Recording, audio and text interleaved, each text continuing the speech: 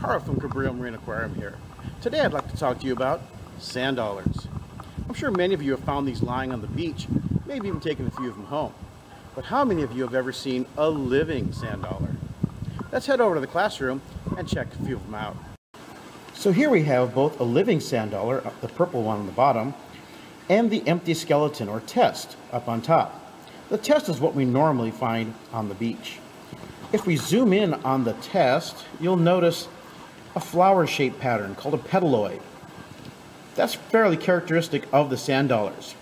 If we look at the living sand dollar, you can just make it out if you look closely that it's a little bit of a pattern, a little bit of different color. That is where they do most of their breathing from. We'll take a closer look at that in a little bit. If I zoom out again, you'll notice that the sand dollars are sitting in the sand, and believe it or not, they actually move. We're going to take a few minutes. It is now 10 minutes after 3. We're going to let this guy sit for a while and see how much he moves.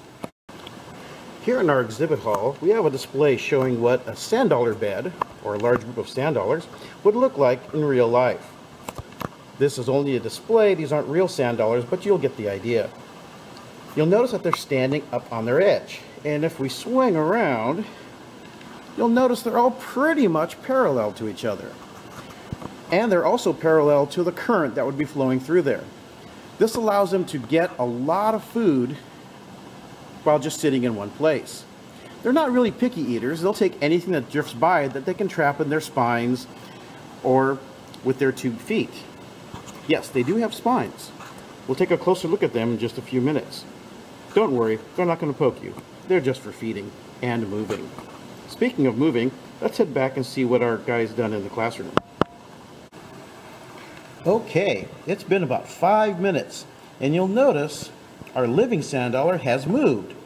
Not very far, of course. He's no speed demon, but he has left a little bit of a trail on the sand, which sometimes you'll see if you find a live sand dollar on the beach. And he is partially covered with sand as he's been moving down, trying to burrow back underneath it. Let's take a closer look and see what's going on. All right, we've got our guy under the microscope now, and you can see that he is actually moving. Sand grains moving around back there, and you can now get a better look at some of those spines. We're going to zoom in a little bit closer. But before we go, take a look at the long trailing things on the back. Those long skinny tubes, those are called tube feet. Sea stars have them too, and that's how they move around. But in sand dollars, they're mostly for gathering food. Here you see one of the petals in the petaloid structure that we talked about before. And notice it looks a little bit different than the rest. When we zoom in, and I'm going to lose focus here. So let's move out.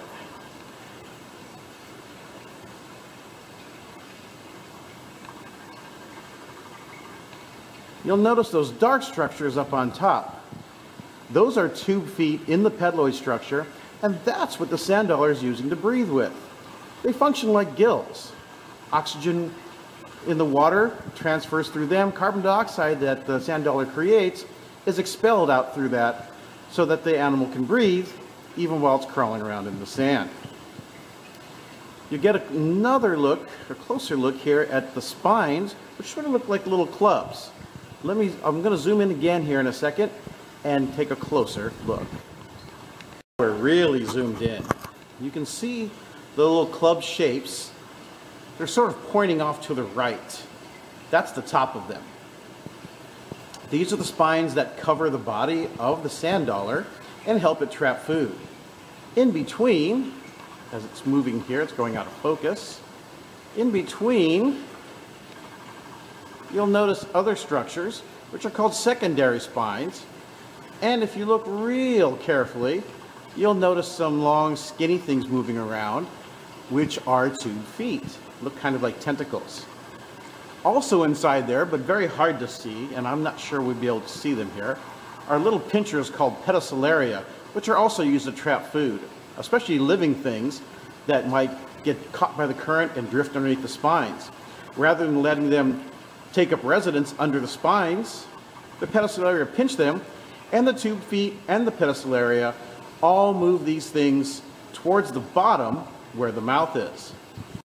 Before we look at the mouth though, let's get a quick look at the leading edge of the sand dollar where it's going through the sand. You can see those giant sand crystals off to the left, and the spines around there are moving around. They're moving the sand crystals up and around, letting the sand dollar crawl underneath.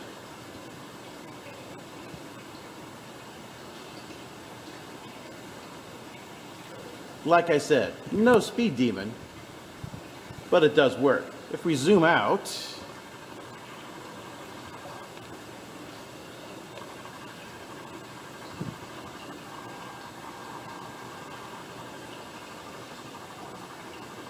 you can see he's getting a good way underneath. And here we can see the whole oral surface. Zoom out a little bit there. You see those channels, those lines running through there? That's where all the food that gets trapped on top and picked up off the bottom gets funneled into those channels, which then cilia, little hair-like structures, move towards the mouth underneath, and that's what they're feeding on. Inside their mouth, they actually have 5 teeth called an Aristotle's lantern that they can use to crunch up the hard bits and just pretty much swallow everything else. I'm going to turn this guy back over to the aboral side. Aboral meaning opposite of oral. So the oral side, oral is mouth, aboral would be the back side. Here's another view of the aboral or the oral side. Where the mouth is, that's the hole in the middle. The hole off to the edge where my thumb is, that's the anus. That's where he poops. Sometimes if you rattle a sand dollar test, you'll hear some noise inside. That's usually the teeth, like I said, 5 of them, that have come apart after the animal has died and is rattling around inside. There's a lot of empty space inside this guy, but we're not going to break open even this empty test to show it. Most of the tests you find on the beach are going to be broken open anyway, so you can check it out then. I hope you've enjoyed this little look at our sand dollar, and hope you'll join us again here soon to discover more exciting things at Cabrillo Marine Aquarium.